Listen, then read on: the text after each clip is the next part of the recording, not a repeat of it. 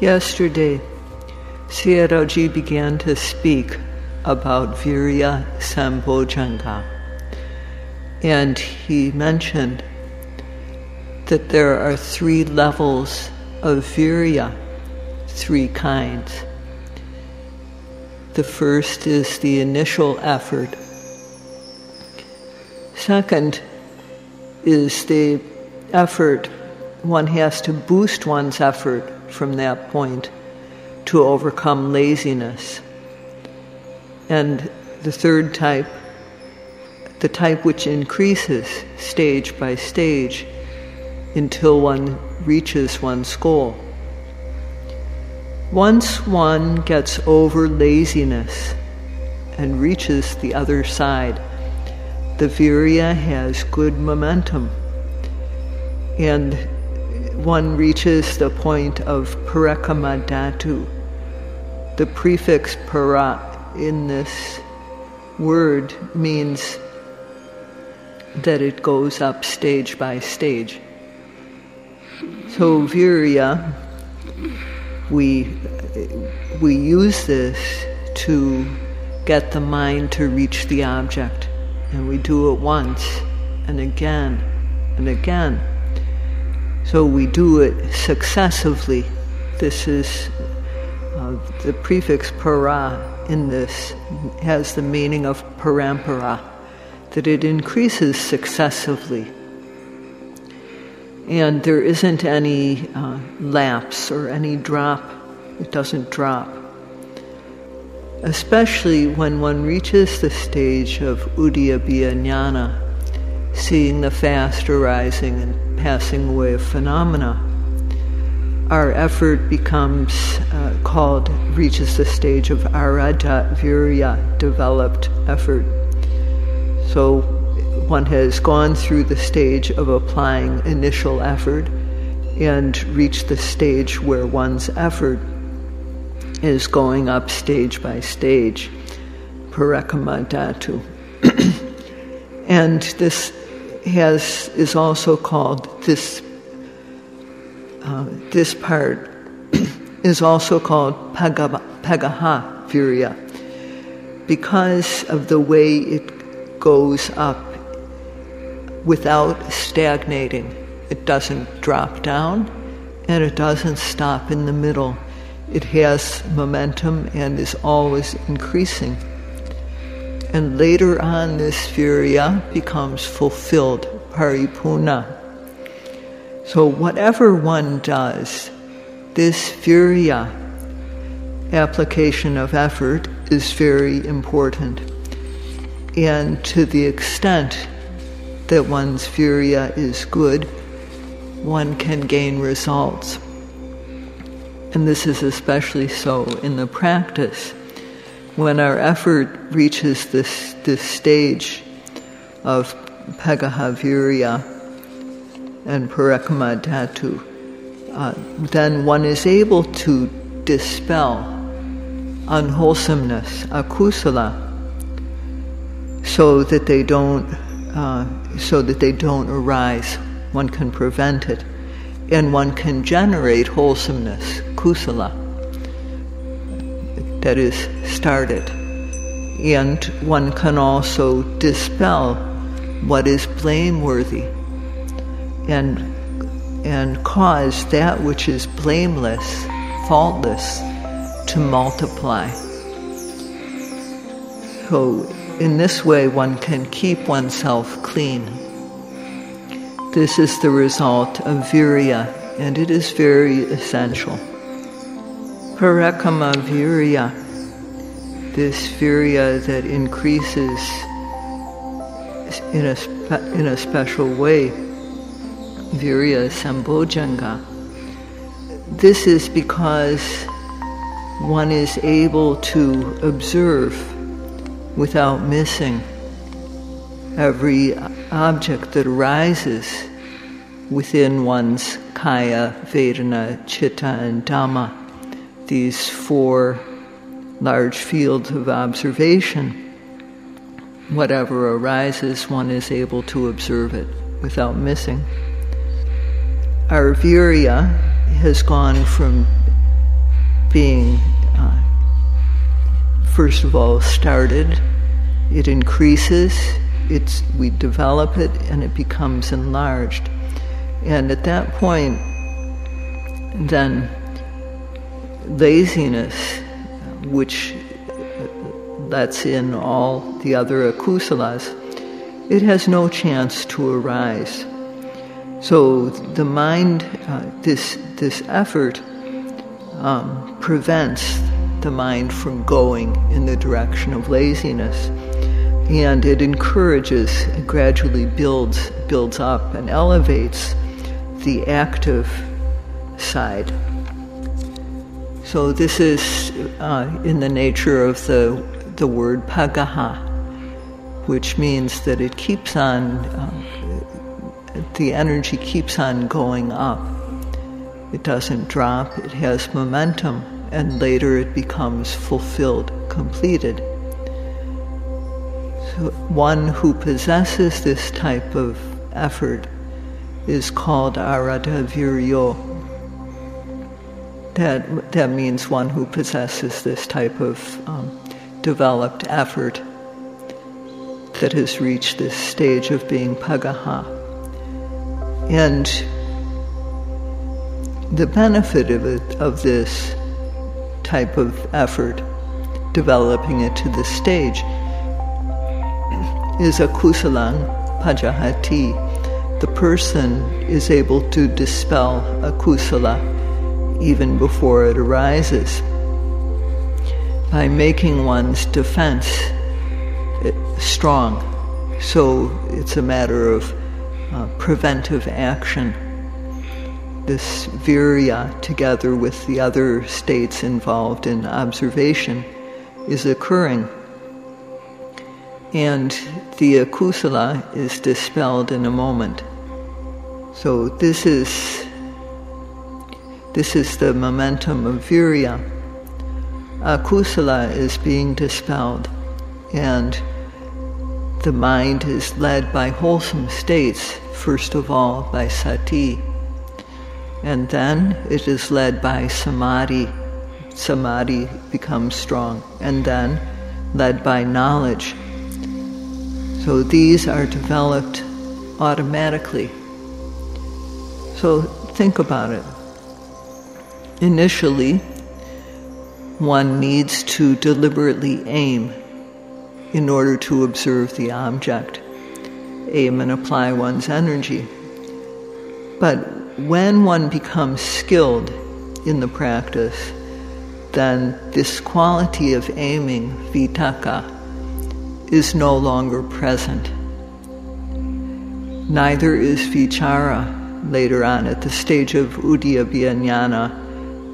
The qualities both of aiming and rubbing, vitaka and vichara, are not there any longer, but they have left their influence.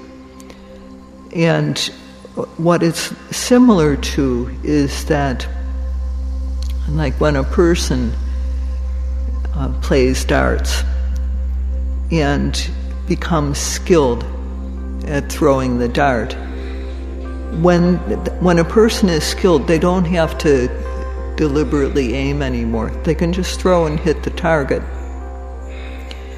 So that is what it's like at the stage of udyabhya jnana.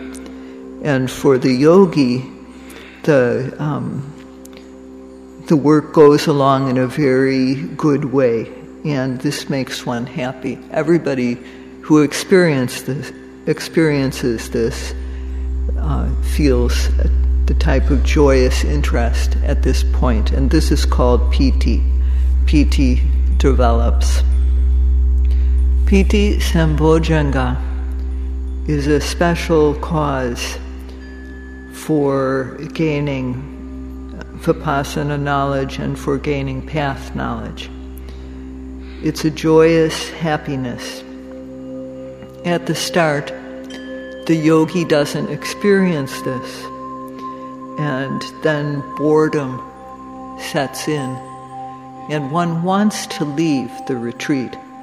And if one has to continue practicing, one does so, but very unenthusiastically. However, when one sees the object of observation, the old one continually being replaced by the new, again and again, the object arising and then disappearing in a very fleeting, fast manner, the yogi becomes very satisfied, and this is called piti. And at this time, the body, one feels like one is rising up or floating in the air. This is because of obega piti. And then there's the stage of parana piti, this joy that pervades the entire body, just the way oil soaks through a cotton ball. It feels very, very good when this joy pervades the whole body. This is called parana piti. And one feels quite joyous at this stage. And then there's no more boredom or weariness. Piti has dispelled this. This is delight in the Dhamma, Dhammarati, happiness in the Dhamma, Dhammananda, joy in the Dhamma, Dhammarama. And this is the first start of the cause of gaining the Dhamma. At this time, those people who like sense pleasures, seeing a desirable view or object, hearing a delightful, pleasant sound, inhaling a delightful fragrance, and then touch between men and women, taste and touch. Because one didn't experience piti before, such people thought that these types of sense pleasures were the best. And people waste their times with these. Of course, these types of pleasures are good, but they can be dangerous, because when one goes after these, they lead one to one's death. The good that one experiences in the Dhamma is not like this. It said, sabbarati, dhammarati, sabbarrating dhammarati jinati. That means that the delight in the Dhamma, that is piti, that, how should I say, it conquers, it's better than all the types of pleasures that one can get in the world. So at this time, when one experiences piti, this joyous interest in the practice, one won't have any desire for the delight of sense pleasures, kamarati. One will just want to make one's Dhamma delight more and more firm, better and better. And one's effort to do this increases automatically. So if in 1 month a yogi has not reached this stage, it indicates that the yogi is being careless. At this time in the practice, one thinks that one has gained special Dhamma. This can happen.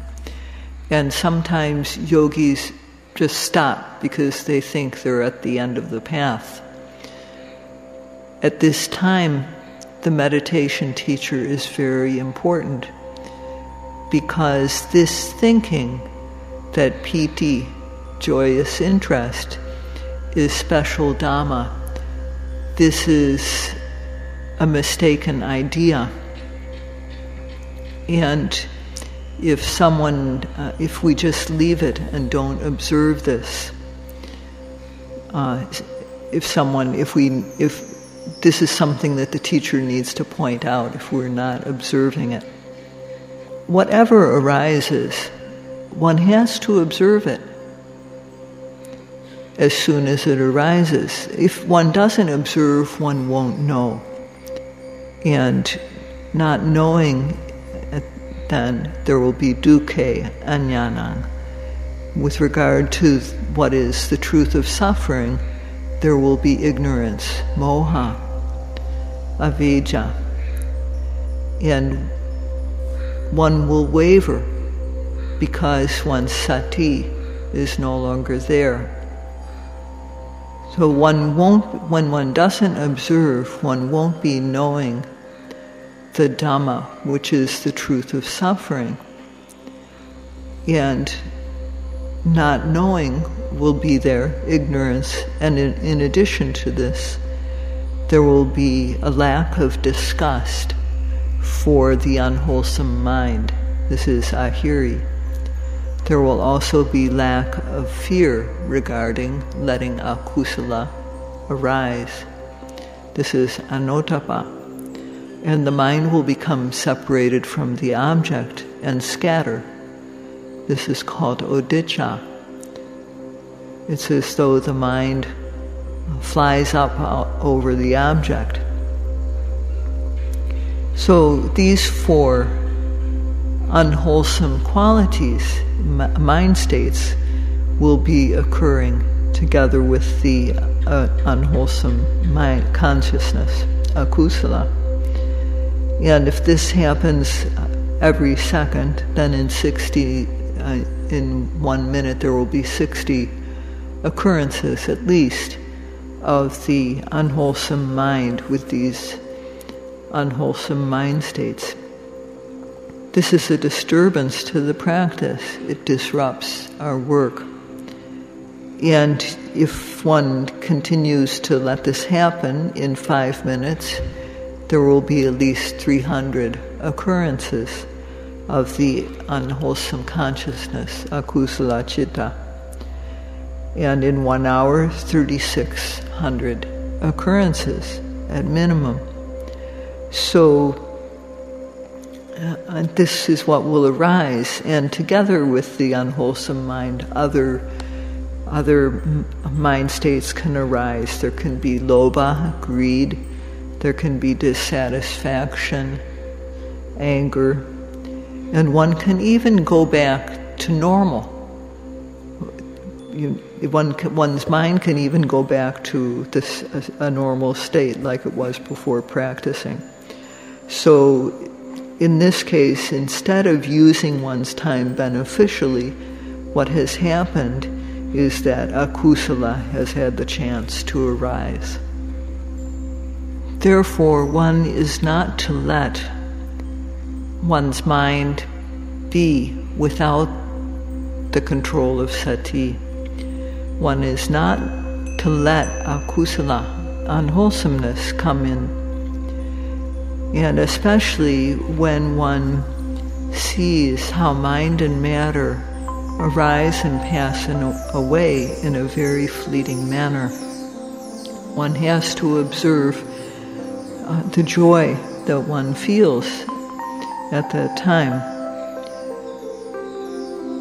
So the Buddha posed a riddle in this regard, and what he said is, one should not let the mind go out. One should not let the mind stay in. One who doesn't let the mind go out, nor let it stay in, is sure to gain true peace. And after saying this, he stepped down from the chair where he was giving the Dhamma talk and left. So the listeners did not know what the Buddha meant by this, and therefore they asked one of the monks who was there, the Venerable Kaccayana, to explain. And what the Venerable Kaccayana explained is very good, and for today's yogis it is very much worth remembering. The Mahathera explained in this way: the mind going out that means that if one doesn't observe what is happening when it happens, that means the mind is going out. So what is happening?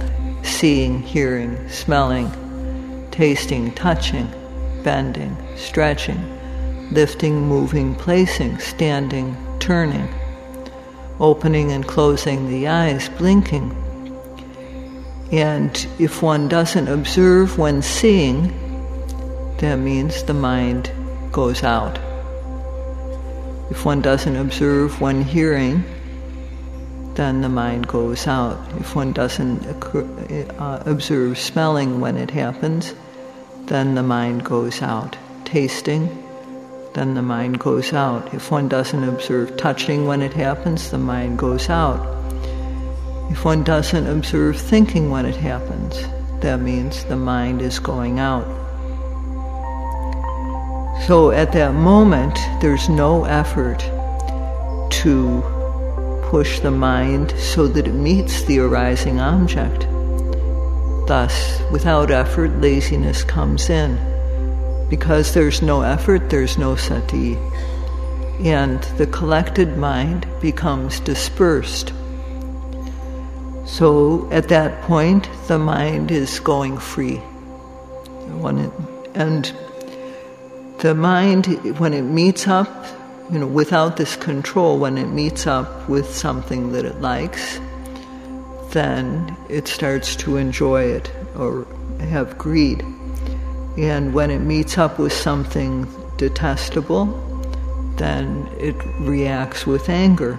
And there's always ignorance. Every moment of the time, there will be ignorance.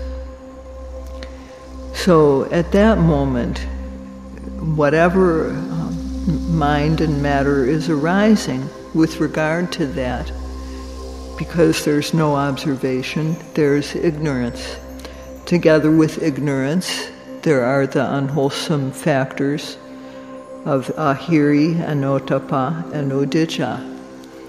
The lack of moral fear, lack of moral dread, and restlessness or scatteredness. So when the mind connects with something that it finds to its taste, then there's greed, lobha. And if it's not to our taste, then there will be dosa, anger. And in this way, one suffers from the occurrence of the kilesas. So this is what is meant by the mind going out. But if one observes whatever arises when it arises, then the mind does not go out. When one observes the seeing when it arises, or hearing, smelling, tasting, touching, bending, stretching, lifting, moving, placing, blinking, opening and closing the eyes, observing these when they happen, then the mind does not go out. So this is very good, and it's also very brief. So if one doesn't observe when something arises, then the mind will go out. So in order to keep the mind from going out, one has to observe every seeing, hearing, smelling, tasting, touching. And this is in accordance with what the Buddha instructed us to do, to observe at the moment of arising. And when we do this, the mind is clean. The effort, we make effort to observe, and this time, when we do it, there's no need to aim. The mind doesn't miss. We just make effort, and without deliberately aiming, the mind meets accurately with the object. So this is very obvious when this happens to one in the practice. Sati is very well established, supatita. And to the extent that our sati is good, our samadhi also becomes good. And following on this samadhi is knowledge. Knowledge arises. And then one experiences things such as lights. One sees lights. There's joy, piti. There's passaddhi, tranquility. But at this time, one is not to think that these are special Dhamma.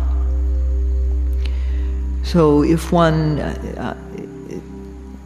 doesn't observe these things when they arise, then one won't know. And not knowing, then the mind will be going out.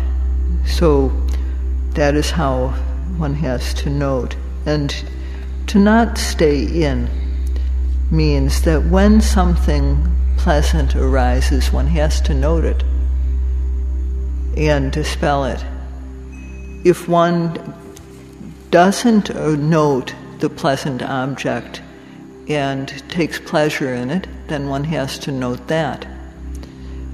So if one takes pleasure in the pleasant things that arise because of failing to note, that means one is stopping within.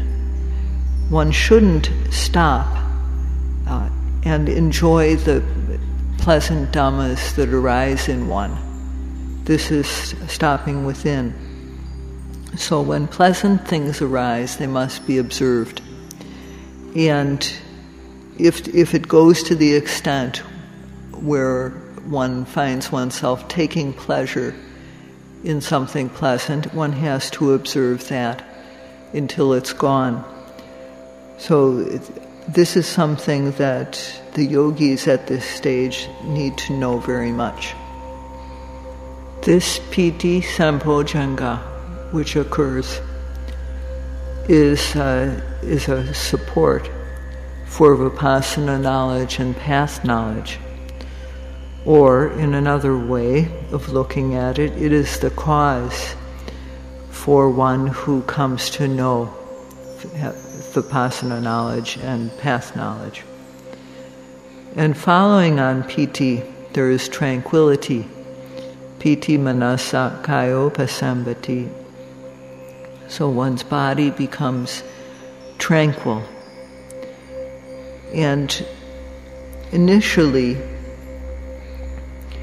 one is following the instruction to observe at every arising, always guard the mind. Thus at every seeing, hearing, smelling, tasting, touching, and so on, one is observing. And the noting becomes good. And therefore the nivaranas, the dhammas which block wholesomeness, these are gradually eliminated. And this is very obvious in the practice.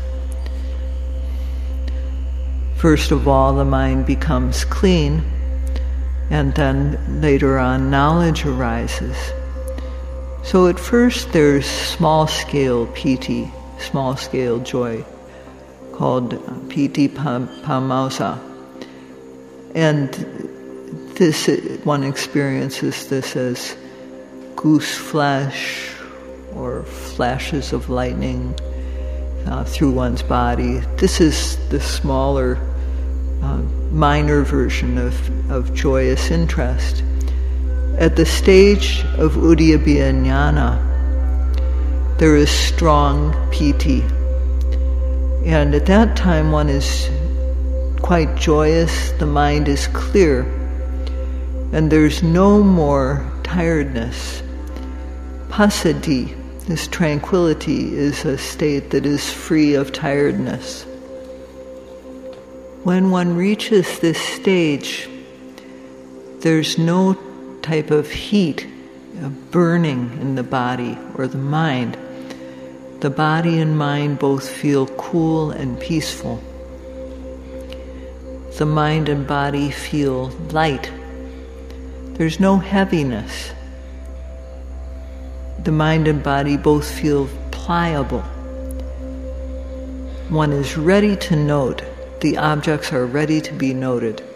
So the noting is very easy. One is able to work very easily. One has gained skill. And one also at this point remembers one's life. And one remembers, because at this stage one's mind is very upright, one remembers what one did wrong. And one becomes very honest and open and frank and corrects oneself. And one will confess to the teacher at this stage even. And if there's someone, a yogi who's committed a murder, they confess this to the teacher at this time. The mind is very honest and straightforward at this time. And this honesty, this quality is very evident. So starting with piti, from that there becomes this coolness, lightness, pliability, being skilled, and being very upright. These qualities all come together with passaddhi, tranquility. And this is where the special qualities of a good person start to come to be. And this part of the practice is very good. Tomorrow, Sayadaw will speak about how this factor of piti-sambojjhanga arises and how it is helpful in balancing